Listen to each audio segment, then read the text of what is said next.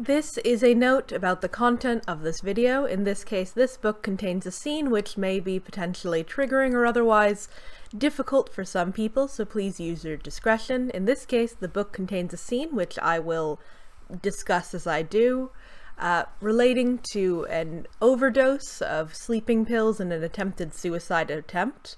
This is not a major component of the book, but something worth knowing before going in. Thank you. I am very famously really into angels. I love angels so much. They are my special interest. They're great. I love angels. Fun fact, I also really like demons. I like angels, I like demons. Fallen angels rank third for whatever reason, I guess, if I had to pick. But angels are I love those guys. And how it actually legitimately, I think, happened when I was very young is that I was very much in a place where everybody was really into demons. I don't know, it was 2000s. People were really into demons, and I wanted to be this cool, unique child. So I was like, everyone thinks angels are lame, so I'll think angels are cool. And that became my core personality. That just sort of hardwired, that got saved into my bones, and I've been stuck with that ever since. But no, I love a demon. I think they're great. And the only credit that the book I'm going to talk about today can get is that it is a demon book, and that's actually really rare in the kind of YA period that I talk about. So the 2010s paranormal YA genre had tons of angels in it, tons of fallen angels. I'm sort of overlapping those in one category. Very few literal demons in there. Like literal, just straight out of hell demon boys. Not very common, not even like half demon boys, which this book unfortunately is a half demon boy. I kind of wonder why we never saw that much, and I sort of landed on, again, controversy. I don't really think I think that's kind of ridiculous, but like a demon is a wholly evil entity, and fallen angels have some sort of dose of good in them. There's some drama there, and maybe that's why we don't have demon, like, as a love interest that often, just because it seems more sacrilegious than having angels and fallen angel romance. I mean, look, they're all kind of the same sacrilegious, but I think that maybe more moms would protest the demon romanticization than they would the angel or fallen angel romanticism. That's my theory, at least. That's my game theory, at least. But I really don't know. I'm sort of wondering if anyone has insights in this, or if there's been a huge amount of demon romances that I've just totally missed out on. Like, I know they're out there, but I've considered myself a bit of an expert in this very small subgenre. Not very common. So that was one of the reasons I decided to pick up a very generic paranormal romance title called Falling Under by Gwen Hayes. I so rarely say the author. I don't think anyone's ever heard of this book. I don't know. It's not one I'd ever heard of until I stumbled upon it. And it's a demon book. That's the only thing it has going for it. So, yeah, I mean, there's a lot of potentials for demons, and I was really kind of excited in that way. Sickly excited, because I knew that this was going to be a really bad book. But, you know, sickly excited. But, yeah, the execution is that instead of some fun demon stuff, we just have this weird, silly hellscape with a succubus called Mare and her really sucky half-human son, Hayden Black. Because, you know, Jake Thorne was a bit too ridiculous. Let's just walk into this and let's just have a little bit of fun together. And to really kind of keep you listening in here, I mean, I'm gonna read the quote so horrible, I'm thinking I'll put it in the thumbnail, and I'm not sure if YouTube will then, like, get me for putting this in the thumbnail, okay? This is a quote from the love interest of this book, Hayden Black. I have to admit, the trollop dress was becoming, but I find your virginal nightgown pushes the blood through my veins with greater force. Hayden Black. Oh no.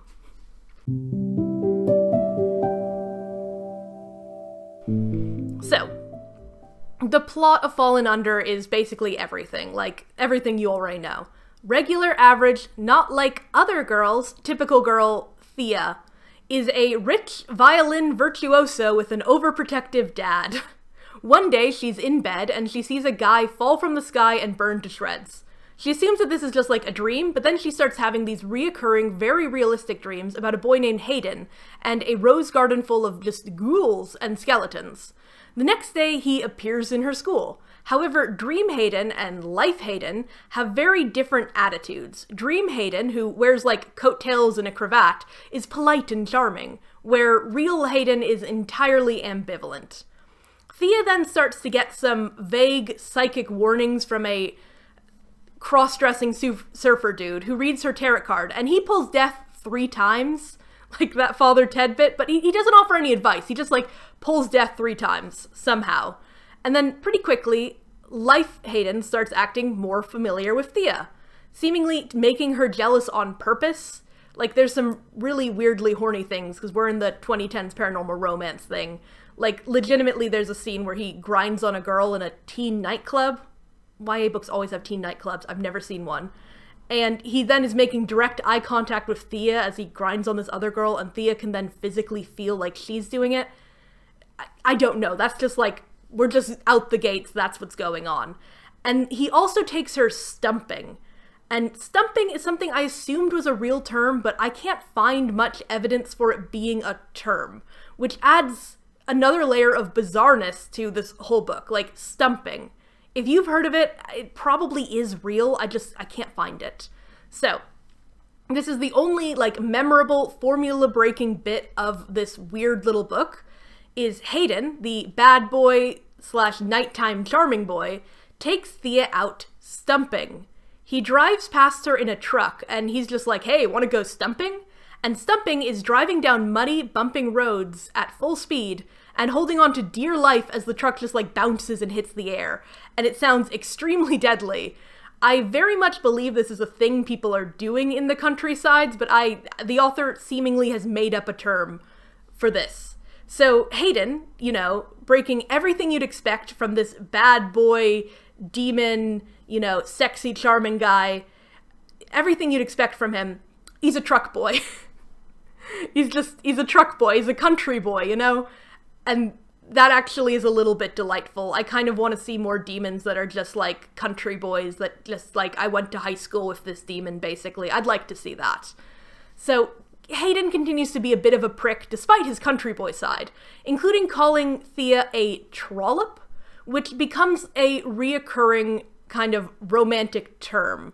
Like, the scene that she decides she's in love with Hayden after their various escapade is the scene where he goes, the trollop dress was becoming. That's when she decides she's in love with him.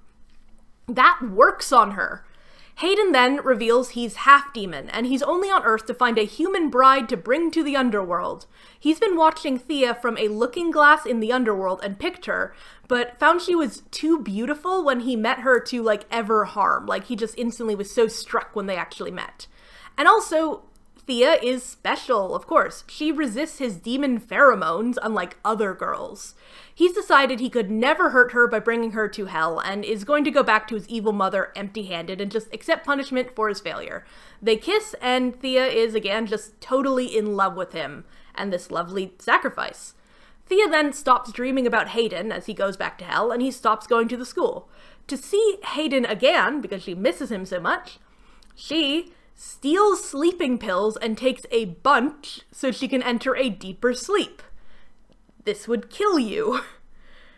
She finds Hayden again, but is eventually woken up by her father, who rightfully assumed that she tried to kill herself. The whole incident isn't really given that much weight for how deeply serious it is. Like, Thea is so quickly persuaded or decides to overdose on medication for the chance to see her not boyfriend.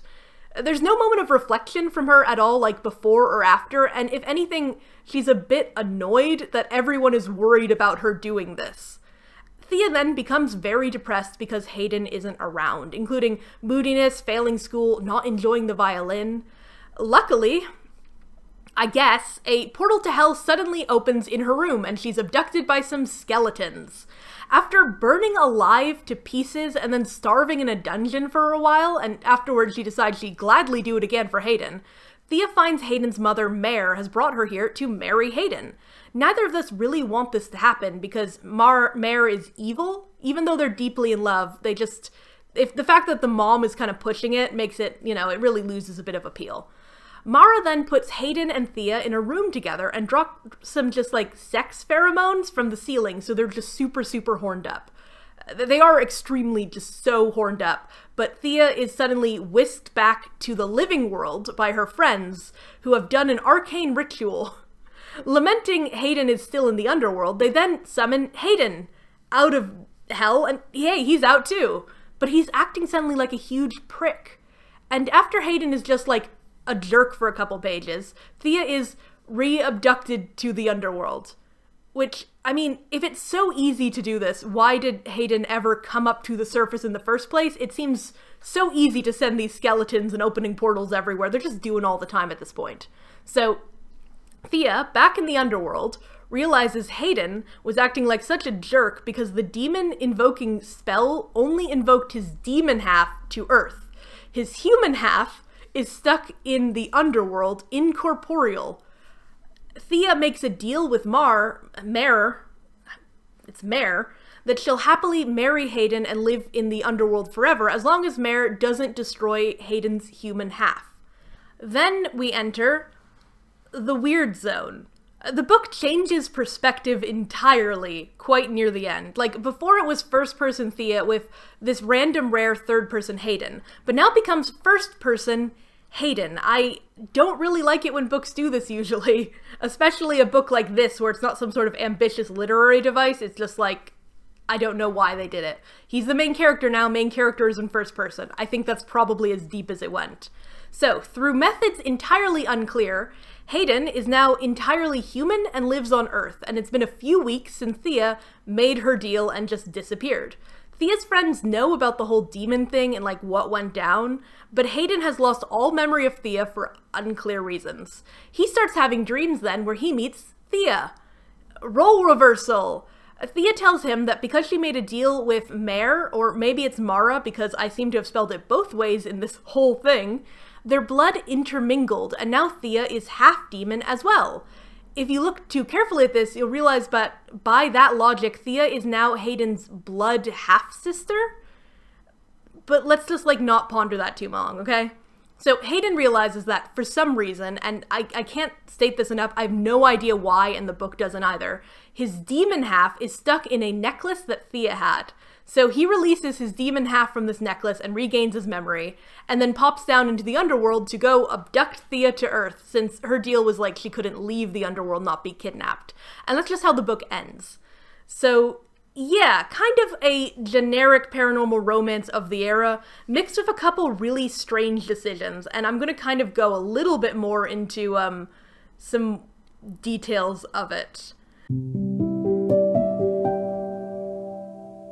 The main thing here is Mary Sue's. Thea, oh my gosh, Thea. Let me read a quote that Hayden says, like legitimately.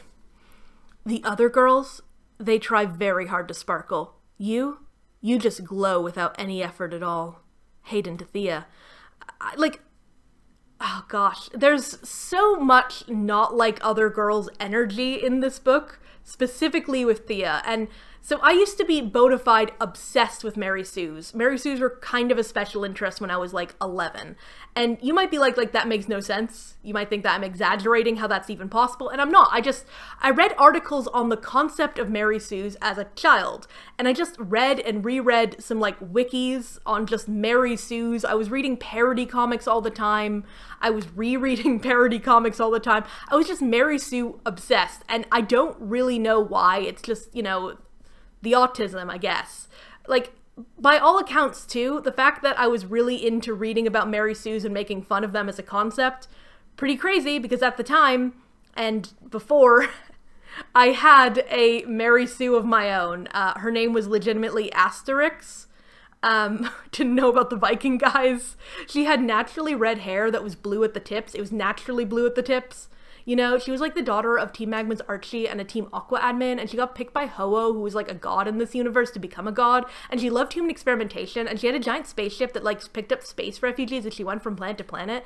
And anyways, I know like a lot about Mary Sue meta, and it is kind of surprising that in all of my YA reading from this era, this is the book I found with the most not like other girls Mary Sue. Like, there's a lot of Mary Sues when it comes to this sort of thing, which as a critique term sometimes I think can reduce character critique down to just like, Mary Sue, end of discussion. So sometimes it's not really a helpful term, and it's not like I'm, you know, crazy about it myself now, but there's pretty much no other way to describe like Thea, because, oh my gosh, Thea. She describes herself as not like other girls. She's so strange and weird. She's from England, and she has an English accent, so she has so much social stigma at her high school. She wears pretty dresses, and she has lots of curls in her hair. She is an amazing violin player, and she hasn't kissed a boy, unlike all those other popular girls. This book is very rife with popular kid hate for a friend group and protagonists who mostly seem like the most normal kids ever. Thea and her two friends call the popular kids snitches, like Dr. Swace, and much of it is made about like the cheerleaders and their exposed dress compared to Thea, who would never show so much skin. Look at this legitimate conversation that happens, okay? This is Hayden again. Why haven't you been kissed? I rolled my eyes at his innocence. You obviously know I'm not like other girls. I'm shy and I don't spend time with boys. My father is strict and... That's not why. You were waiting. All YA protagonists from this era, etc., other caveats, you know, they're all beautiful. They need their love interest to moon over their unique beauty and feature, though they never seem to think they're at all attractive. Every description of them sure sounds like a conventionally attractive, skinny white girl with long hair. But, you know, it's just... Here again. I was dressed no differently than any other girl in that club, I argued. But you are different from those other girls. His pupils enlarged, darkening his eyes eerily. That's some good writing. It's always been odd to me how the whole not like other girls narrative existed in YA like this. Beyond the fact that the idea of a popular crowd that you see in media is just like a total myth, surely. It's pretty much just a myth. I've never seen someone who talks about how strange they actually are be that strange. I mean, one of Thea's friends, I think, could claim that title because there is her friend, a pastel goth Korean psychic who no one takes seriously.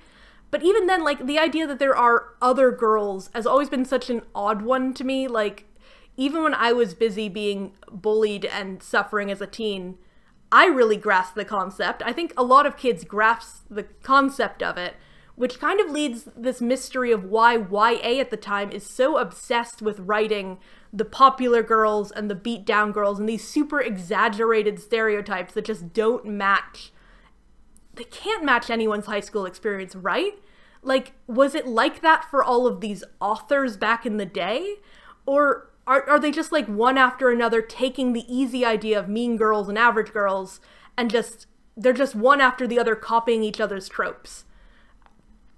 I'm not really sure, but it is quite weird because I remember it so much. It's in all of the books of this time, and not like other girls doesn't make any sense.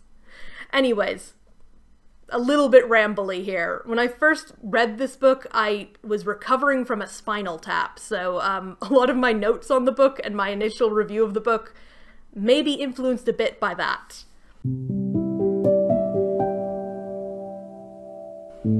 Let me talk a bit more about Hayden and demons. So, this is Hayden describing something. Okay. You're so beautiful, he whispered. Sometimes I dream about your heart-shaped mouth for hours. Okay, so, for a book about demon romance, they took a really annoying route here. Like, Hayden is only half demon, and even then, it seems easy to just separate him into, like, a law and chaos half. It's kind of like the author doesn't understand the inherent appeal of monsters and why people are into them. Like, I don't want Hayden. I mean, we can stop there.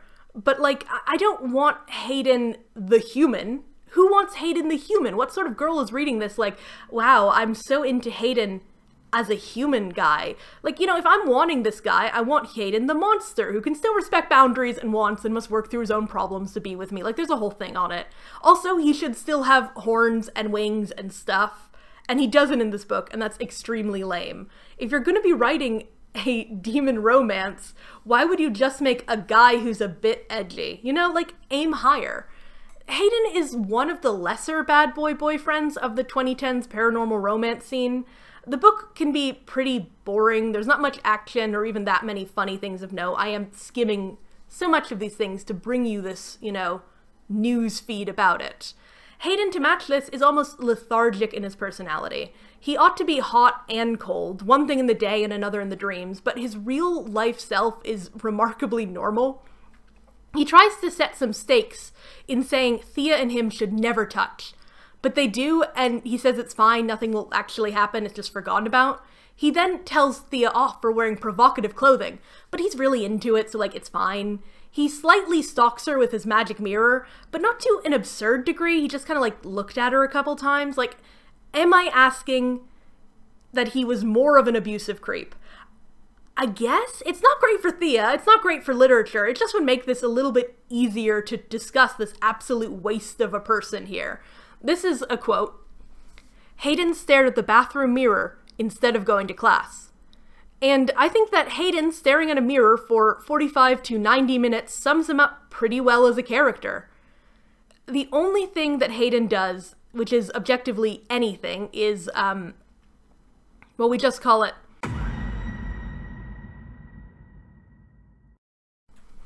It's a normal school day. Thea stops a boy, Gabe, and asks him to come study after school. Gabe is the boy her friend has a crush on, and Thea is feeling a bit bold today. Normally she'd never dare talk to a popular kid. Across the hall, Hayden. He sees this. He stares daggers. The lockers begin to violently swing about, doors slamming open and shut, smashing against confused students. A teacher blames the wind for unclear reasons. The period bell rings, and it keeps ringing. The bell rings louder and louder, a shrill force described as an electric screwdriver boring holes into the bone of the jaw. Students panic and begin to flee the building, pushing each other aside in a frantic bottleneck. Vertigo grips students, the noise so penetrating it causes people to stumble and trip, unable to focus on anything but the horrible din. People throw chairs out of windows and jump out. Students, children, really, are battered and bruised as they limp across the lot next to the school. Their hearing is gone. People scream into phones, crying out, trying to contact parents and help, but unable to hear. It is difficult to remain conscious as pain and nausea remain. The bells continue. The building, evacuated, is abandoned in favor of the hospital. There is bleeding, even broken bones resulting from the rush. Hearing slowly returns, a persistent ring still lingering in the skull. All students are equal. Children hear in the face of the bell ringing. Devastated. Days later, the school reopens. The only mark of the incident is a brown paper bag affixed to each bell. Why? To hide the bullet holes. The only way to take out these bells was a high-caliber rifle. Some bells took 2, even 3, to down them. It was the only way to kill them. The only way to restore peace. Anyways, Hayden does that. I know I wrote it really dramatically and I said it so greatly, but no, that's pulled from exact quotes. That is very much all real quotes. And yeah, Hayden makes the bells go so loud a bunch of people are hospitalized because he doesn't like Thea talking to another boy. Also, the town decided to deal with the bells by shooting them, which is really, really funny the longer you think about it, so please just keep thinking about it, because it took multiple bullets to take out they couldn't take the bells off the wall. They couldn't unplug the bell power source. They had to assassinate the bells with high caliber rifles in a small town of 3,000 people. Who knows how much of the town's budget was spent on just military grade rifles, and finally they got to break them out to deal with the bells. It's kind of an incredible moment. It's also maybe the highlight, and maybe why I want to even talk about this book at all, because ultimately falling under... It's an odd little book. It doesn't do very much of the demon stuff at all. It ends in this confusing way that establishes a direct blood relation between the main characters somehow, and there is a Navy SEAL team that had to take out some bells.